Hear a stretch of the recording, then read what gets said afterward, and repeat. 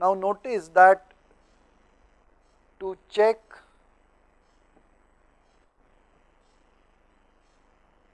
any process, we have to determine delta S for that process, and we have to check whether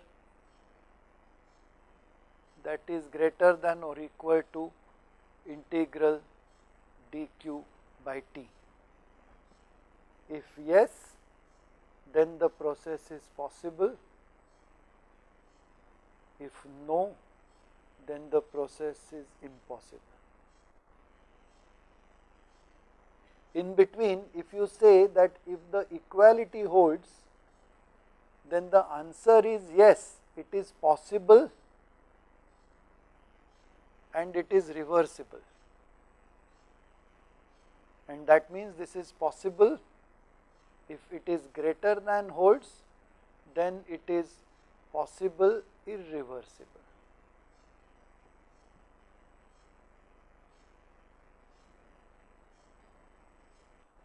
And we know that, well, thermodynamics will say it is a possible reversible process, but as good engineers we should realize that it is a reversible process is extremely difficult. So, one would say that I would not be able to, in reasonable costs or even with extreme cost, be able to execute that process. Okay. But now we notice that this requires evaluation during or over a process, and if we study the process in detail, find out whenever the heat is transferred, heat transfer takes place across the boundary, what is the temperature. The question is, how does one evaluate delta S?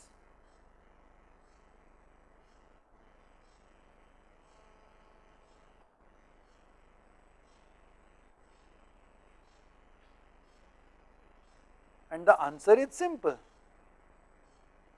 Take any convenient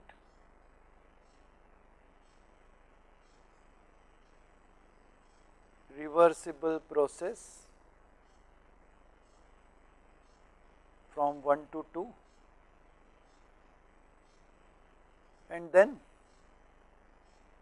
delta S is integral 1 to 2 dq by t for a reversible process. So, evaluate this, measure dq by t or determine dq, determine t and evaluate it. But then how do you imagine a reversible process? Remember that reversible process is only to be imagined. So, imagine or consider. In fact, the word imagine for some reason is not used.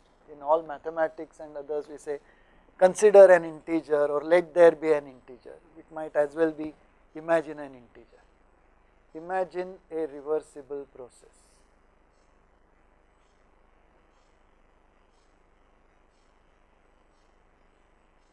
The question is how. There are many requirements.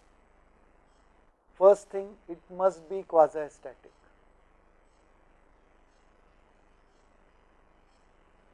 That means system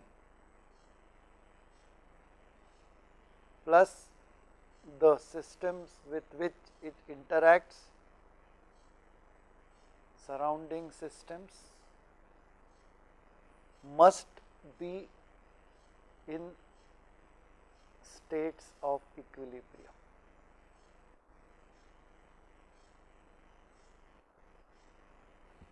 Okay. Number 2, there should be always, for example, no dissipative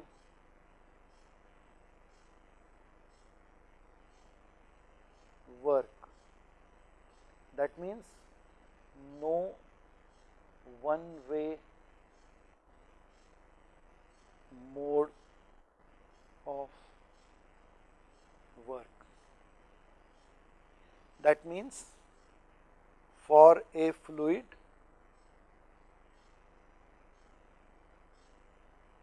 only expansion work.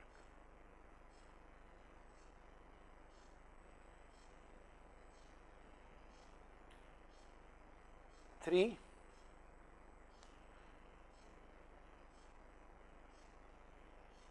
the heat transfer must be across 0 temperature difference. So, if the system is absorbing heat from the surroundings, the temperature difference between the system and the surrounding, or between system A and system B, must be 0. Because if it is non-zero, then heat will get transferred from a higher temperature to a lower temperature, and we can't reverse that. So, but I say 0 with a quote because we know that if you have a 0 temperature difference, then by 0th law there will not be any heat transfer. So, we must have a negligible infinitesimal temperature difference. That idea we have used when we derived the relationship for the efficiency of a Carnot cycle. And in a similar manner, as required, for example, whenever you do expansion work, pressure difference between system and the neighboring system but must also be 0. So, there is no possibility in a reversible process for a free expansion or for sudden expansion.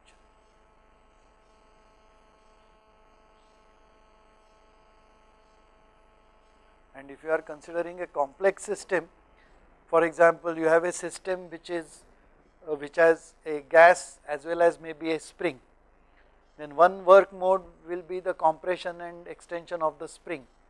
That should also be quasi-static, and whenever you compress the spring, the force on the spring and the force of resistance by the spring must always be balanced with each other. That means the force balance must be perfect, imbalance must be 0, and that is also like saying temperature difference is 0, because if the imbalance is 0, you will never be able to compress the spring. So, whatever is the imbalance must be absolutely negligible imbalance. So, the reversible case is actually a limiting case, you can't actually execute it in practice. But that does not prevent us from executing such a process, writing the first law and the state of process equations and equation of state for this and evaluating this. So, we use such a process and use this to evaluate delta S. Now, let us take a let us be more and more specific. Say in the general case,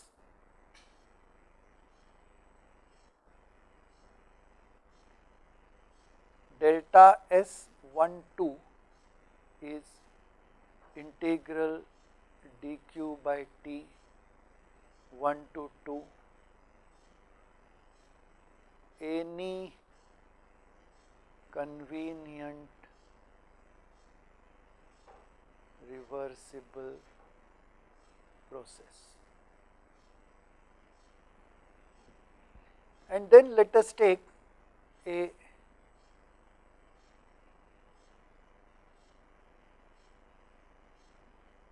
compressible system, that is a fluid system.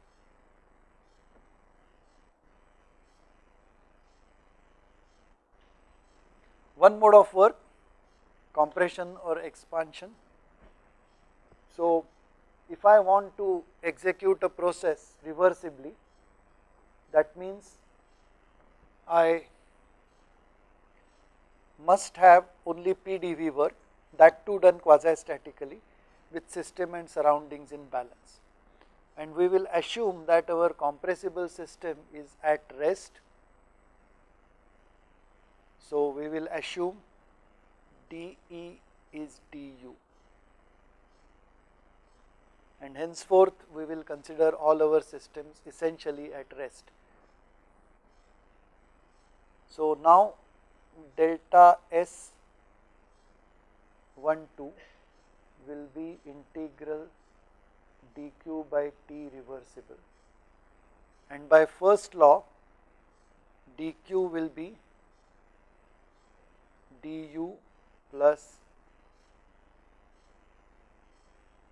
pdv, because we have already assumed dE is du, and for reversible it is required that you cannot have any component of work other than the expansion component. So, for a compressible system, this will turn out to be du plus pdv by t. Okay. If you take the differential form of this will become ds equals du plus pdv by t, and then in the differential form you will get ds equal to du plus pdv by t, which you can write down as tds is du plus pdv.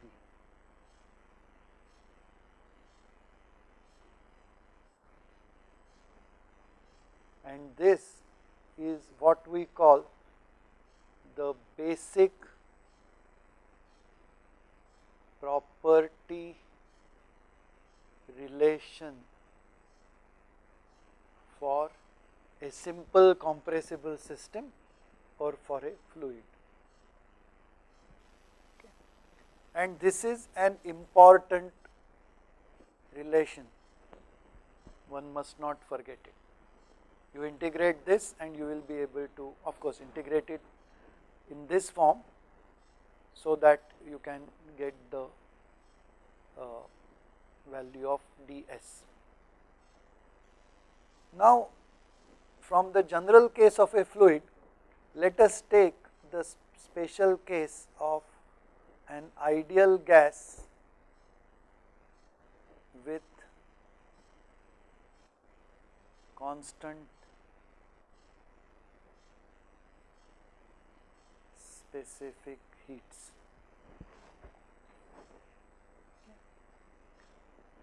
And how do we evaluate delta S? The basic relation would still be this.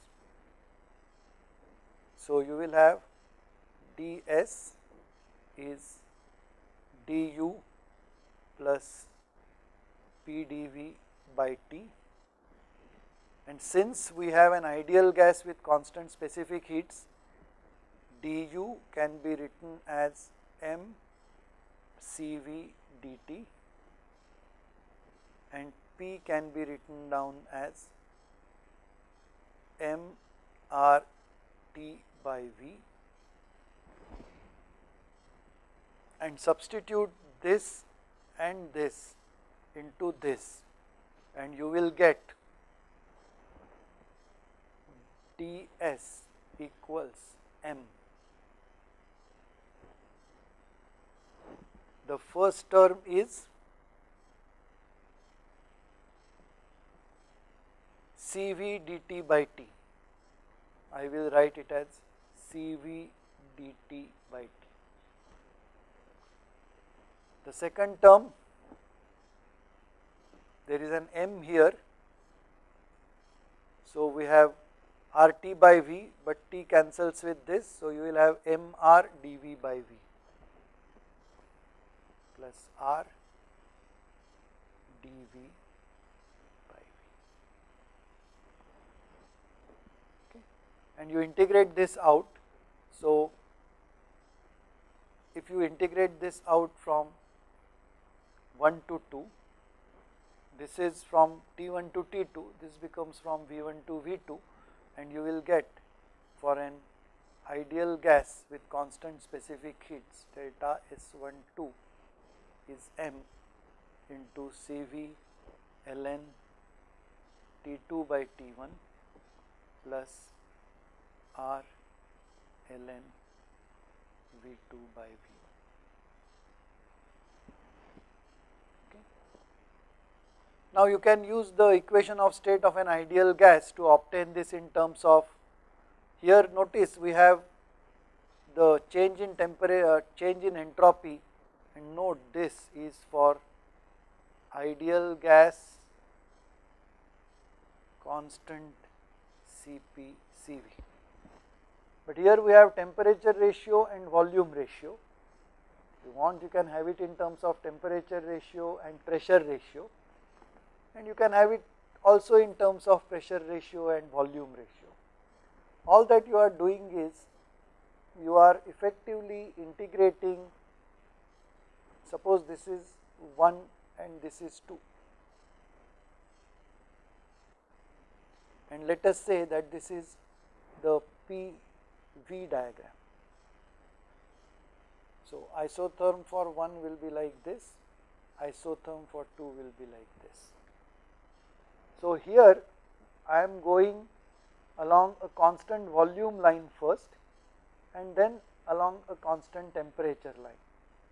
So you can say maybe there is a constant temperature line involved and a constant volume line involved, or you can go along a constant volume line first and so here made a mistake, I am talking of constant temperature line and then a constant volume line. So the constant volume line will be, I think I should show this rather shallow, otherwise I am going out of the range. This is my 2, it's my 1. First I am going along a constant volume line, so going like this, and then going along the constant temperature line like this from here to here, and you will get this relation. You will get other relations if you first go along the constant pressure line and then go along the constant temperature line, or you can first go along a constant pressure line and then go along a constant volume line. Various choices are there, but remember, whichever way you do, the expression may look algebraically different, but they should all be numerically equivalent. You should be able to use just the equation of state relating 1 and 2 and show that all three forms are equal. So homework, derive delta S12 in terms of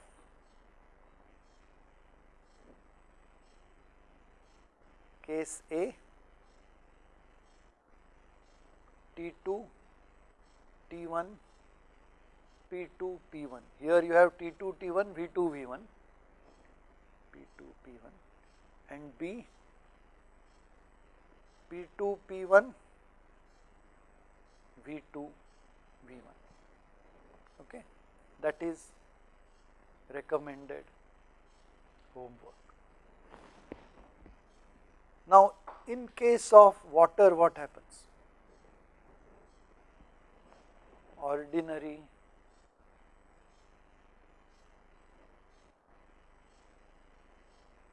water substance.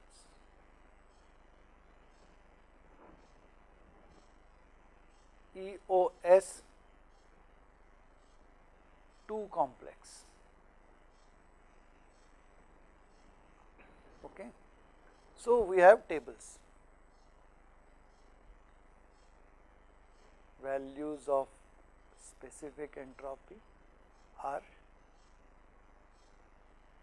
tabulated, and if you plot, usually when you plot the entropy, usually you will plot it on the TS diagram.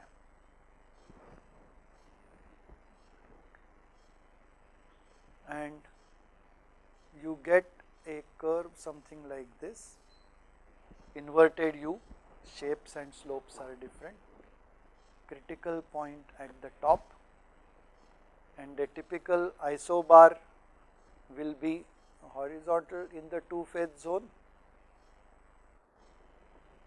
and it will slowly start behaving as you go to in the deep superheat, it will start behaving like an ideal gas. This is P1, this is P2, both are subcritical. The critical isobar will be tangent here like this, P critical, beyond that they will go like this. This is how the temperature entropy diagram of ordinary water substance looks like. And we have already seen day before yesterday how the diagram, enthalpy entropy diagrams look like. From a thermodynamic point of view, it is good to imagine things on the TS diagram, because PV diagram and TS diagram are important diagrams for us. Whereas HS diagram is good only for certain type of open systems, not generally for the thermodynamic analysis. Now, let us do a few small thought experiments before we go to exercises. Let us look at a process.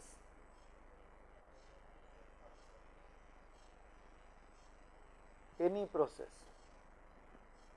and let us say that it is quasi-static, so that we can plot it on the state space.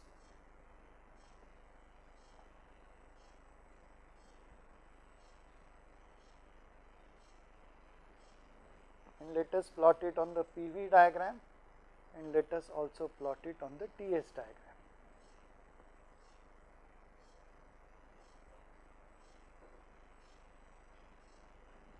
Don't worry about what type of process it is. Let us say that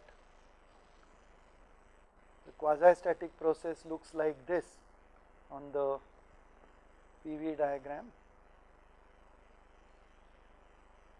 and looks like this on the TS diagram. Now, since it is a quasi-static process, the curve is properly defined. And what is the area of the curve, area under the curve in the PV diagram? What does it represent?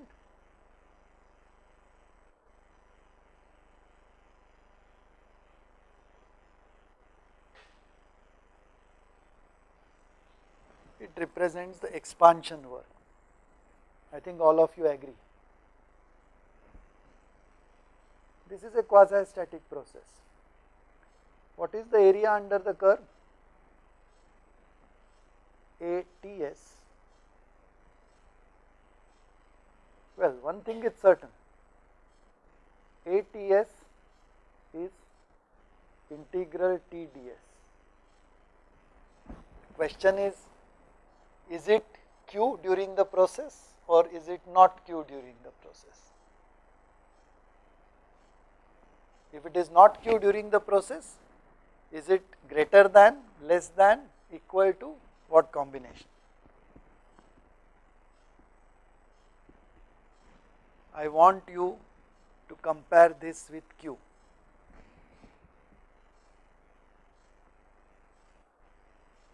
I propose that this is greater than or equal to, but I want all of you to check this out.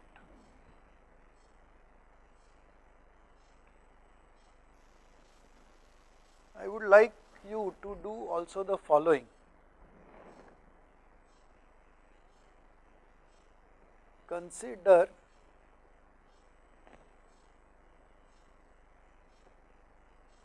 a fluid system.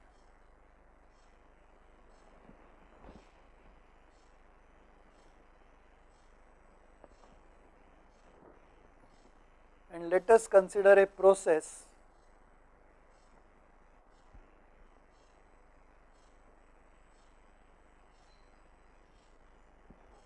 or a small process element you can say, in which the property changes are dt, dp, dv, du, because it is at rest I do not have to worry about dE, ds, dh, etc., whatever you have.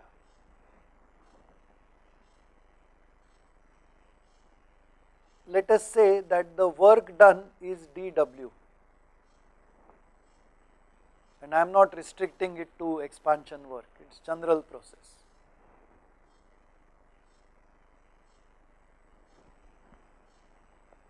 And let us say that the heat transferred is dQ.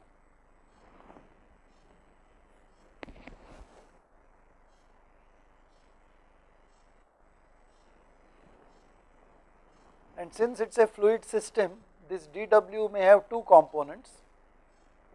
dW will be made up of dW expansion, which I can write as PdV, and other.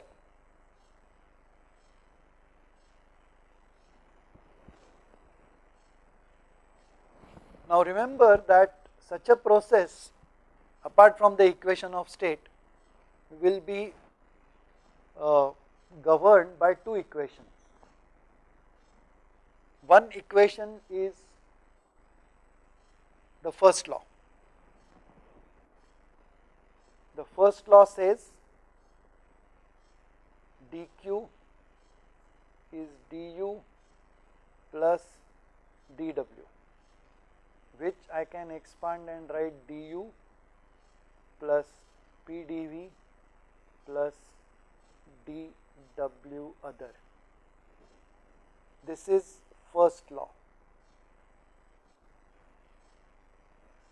What will the second law say?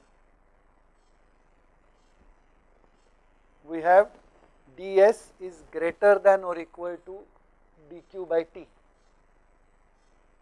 or TdS is greater than or equal to dQ, or dQ is less than or equal to TdS.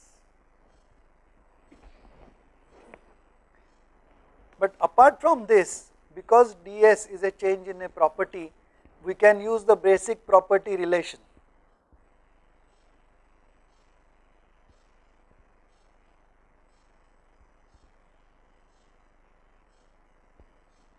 The basic property relation is TdS is du plus pdV. Now I will leave it to you to quickly combine these three and show that dW other has to be less than or equal to 0. This is the consequence. And what does this mean? That for a fluid system, this is just an illustration, but you can take other type of system, simple or complex. What you can show that we have taken a fluid system, so it can do the two-way mode of work PdV. It can also do some one-way mode of work. This could be stirrer or this could be electrical.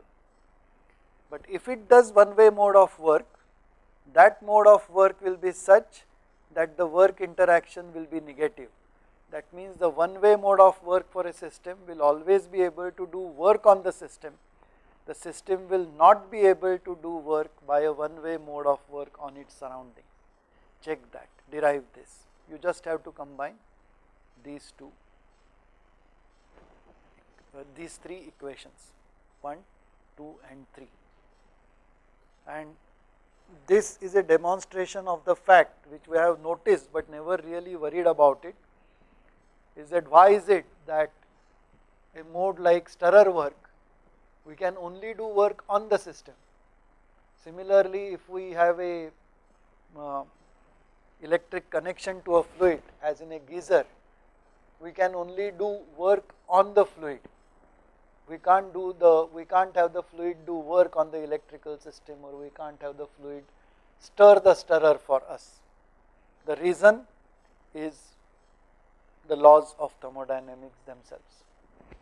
Now a gap of 1 minute, and then I will take questions from various centers. Walchand College, Sangli, over to you. Yes sir. Good afternoon sir. Am I audible? Yes, you are. Over. Sir, my question is, in which case steam can be considered as an ideal gas? Okay, it's simple. Steam, my answer to anybody who asks this question is steam is nowhere near an ideal gas. It's far from an ideal gas. So unless you have steam at very low pressure, that means a fraction of an atmosphere, that means water vapor at pressures of something like 0.1 bar or even less than that, you will not be able to come anywhere near approximating steam as an ideal gas. And that too out there, it's a very crude approximation, but that approximation is used. For example, in psychrometry, where you have mixtures of air and dry air and water vapor giving you moist air, there the fraction of steam is so small, partial pressure is so small, a small fraction of an atmosphere, that you can do reasonably neat engineering calculations by assuming it to be an ideal gas. And there also remember that we are not much interested in the PVT relationship, we are interested in the enthalpy temperature relationship, and that is more or less linear with temperature.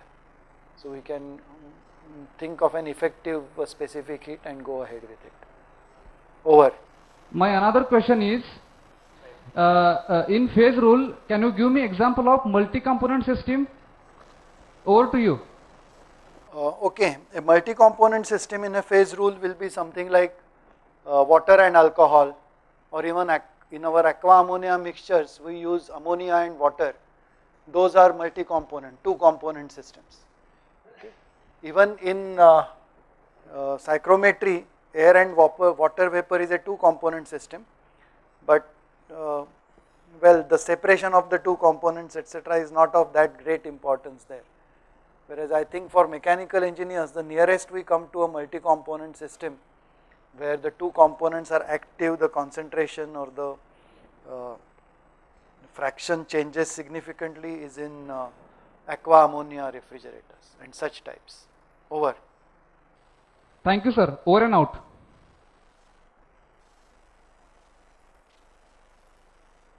Truba, Indore, any questions? Over to you. Hello sir. Good afternoon sir. Hello. Go ahead. So my question is that in yesterday question, sir, in yesterday quiz I see one question that minus 273 degrees 0.16 degrees centigrade, 273.16 degrees centigrade is our convenience, but sir what I studied is it is for freezing point. So can you explain? Over to you. See, that 273.16 I have said when I explained, and again I have said on the Moodle during discussion, it comes out of convenience, and that is simply because we want to make a temperature difference of 1 degree on the Kelvin scale or 1 unit on the Kelvin scale, and temperature difference of 1 unit or 1 degree on the Celsius scale to be the same, and that too for our convenience. Over. Good afternoon sir, it's Govind Maheshwari. So there is one more query, that's regarding the latent heat of vaporization. As you have shown in the stream table, the various latent heat of vaporizations as per the pressures. Are there any empirical relations to calculate the latent heat of vaporization? Because once we can calculate the empirical relation, we can calculate the latent heat of vaporization, definitely we can calculate the enthalpies for the saturated stream as well as for the superheated streams. Over and There are a reasonable number of empirical relationships which give you the not just the latent heat but the whole set of properties of water. You just do a search on the net for properties of water and steam, and you will get enough approximate and more accurate relations for various properties of water, thermodynamic as well as transport properties of water. Over. over and out.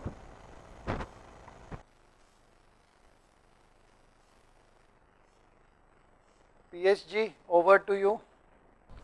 Hello, sir. In Carnot theorem, the efficiency of the system is less than the efficiency of the system if it works on reverse process. Is it applicable only for steam or all other type of liquid also? Over to you, sir. See, the Carnot theorem does not say anything about what fluids or what materials the engines work on. Carnot theorem just talks about efficiency of any reversible engine is less than or equal to efficiency of a reversible engine, provided both of them are working between the same temperature limits.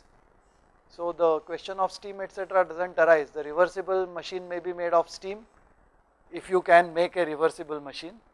The other machine may be made of steam, maybe using steam, maybe using air, maybe using hydrogen, anything.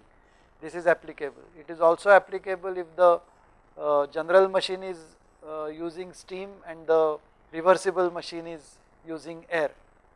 So in Carnot theorem, that's what we did when we looked at the corollary of the Carnot theorem, that the efficiency of a reversible 2T heat engine depends only on the two temperatures and does not depend on how the engine is built or how it is made to work. The only requirement is it be a 2T heat engine and it be a reversible engine. So I am stopping the interaction here for the time being.